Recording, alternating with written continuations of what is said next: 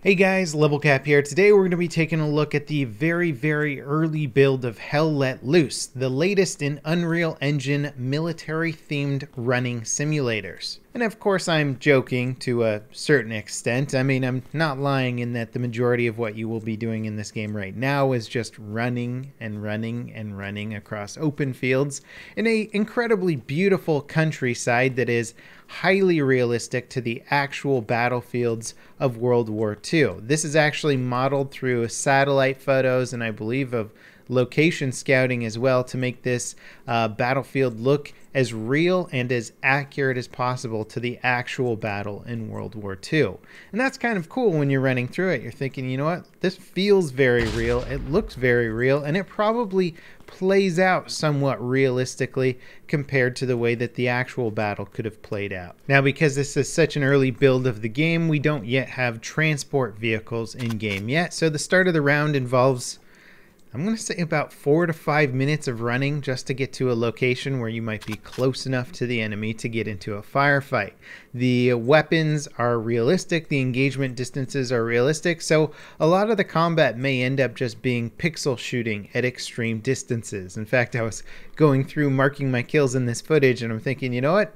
Anybody watching this on YouTube isn't even going to be able to see what I'm shooting at because it's just tiny little targets in the distance. People prone crawling through fields, and I'm sort of like, is that a guy out there? Take the shot, run all the way up. Oh yeah, that was a guy. I killed him. And so that's what a lot of the combat is probably going to be like in this game. It is impressive. For anyone who's played Squad and enjoys that highly realistic military feel, this game feels like sort of a World War II version of Squad, but if I'm being honest, with better visuals. However, worse animations at the moment. The player animations, player movement, gun mechanics, they feel very clunky right now, not particularly enjoyable, just very slow and hard to react to people surprising you, which is kind of annoying. I don't know if that's done for a realism aspect, but yeah, at the moment the player animations are not particularly impressive, but the overall world visuals are very impressive. Now, I do have some actual combat footage here, and hey, guess what? We're leading up to a kill. This is what your average life will look like while playing Hell Let Loose, and there's a guy. I found him, I shot him, and that was pretty much it. The fields are so open and the map is so massive that chances are most of your engagements are going to be flanking the enemy.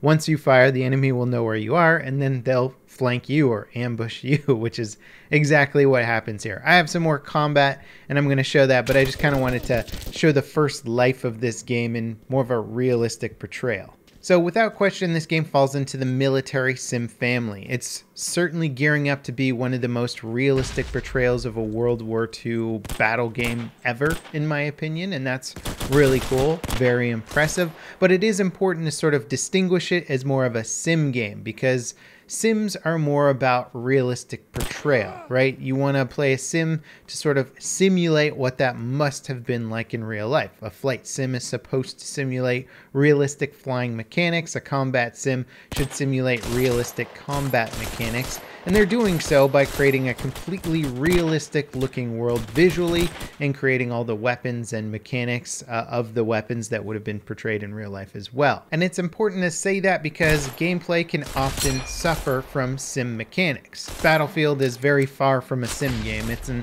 arcade game, but they design it in a way to keep the combat moving quickly, to entertain the player, to keep them constantly engaged in fighting. And a sim game, if it's doing its job properly, especially for combat, means you're not going to see anywhere near as much action in these types of games. They're going to be much more about position, moving with your team, orchestrating strategies, setting up rally points, and then the occasional pockets of combat and fighting. And I've really grown to appreciate the military sim game, but for me, I have to play in a specific manner to enjoy myself. I have to be playing with some friends, some people that are good about talking about stuff in between the combat because let's be honest, most of the time you play a sim game, you're not actually going to be in the combat. So you need to be able to have some fun, entertaining conversations in between.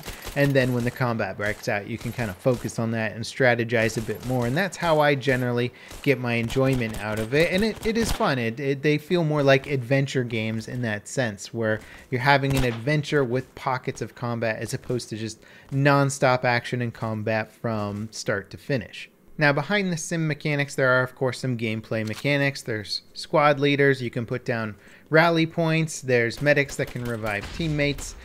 Support players that can drop ammunition and supplies. So there are some basic sort of Battlefield-esque style mechanics in this game. The overhead map is broken up into a grid structure with capture points and areas of the map and stuff like that, but you still need rally points and positioning and all that kind of stuff to sort of establish a front line.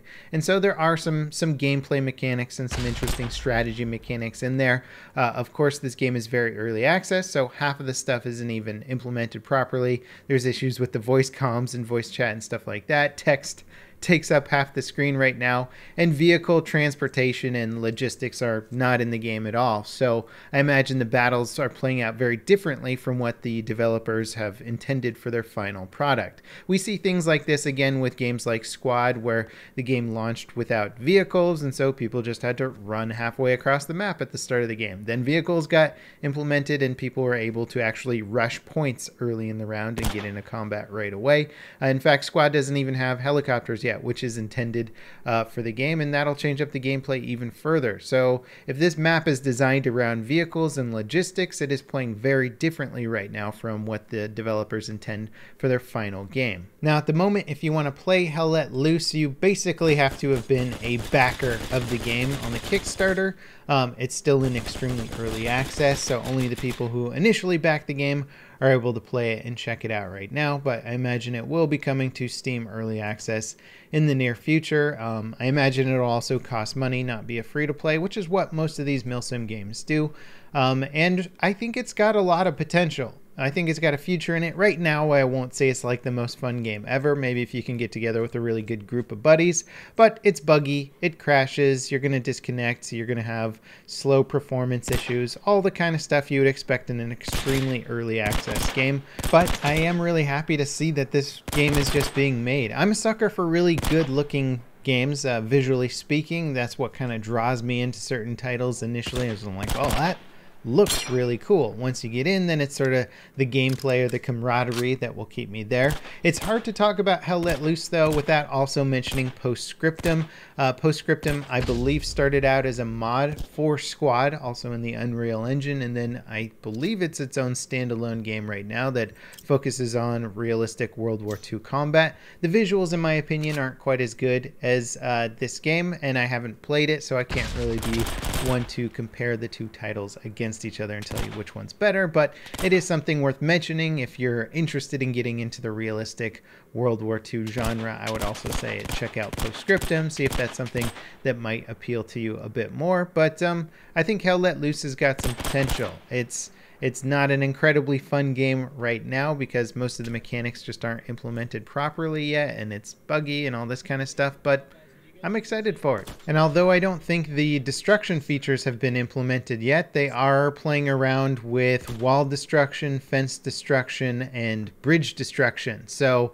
I feel like some of these indie shooters, especially the realistic ones like Squad, suffer most from not having destructible environments because it allows a building to become like this impenetrable stronghold that players just literally have to run into machine gun fire to take, rather than being able to blow it up with superior firepower or vehicles from the outside. So if they can implement destruction into this game properly, that'll be really exciting. They did say that I don't think they're going to implement it into buildings, but at least with walls and stuff like that, that could add an added level of realism and strategy and tactics to the game. So really excited to follow the progress of this indie shooter. I'll let you guys know of anything cool that changes with the game. As always, thanks for watching, and I'll see you next time. This is Level Cap, signing out.